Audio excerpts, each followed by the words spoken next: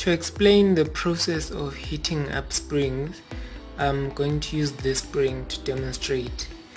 So what I learned during the process was, let's say for instance I start heating it at this point.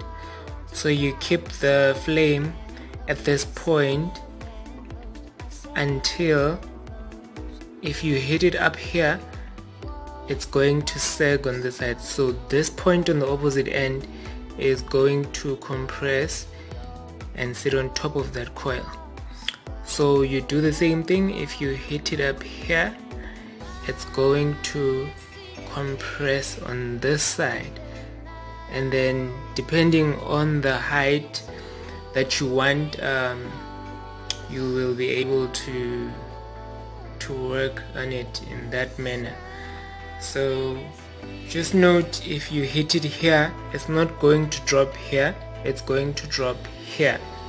If you hit it here, it's going to drop here. So I just thought it would be interesting for you guys to know.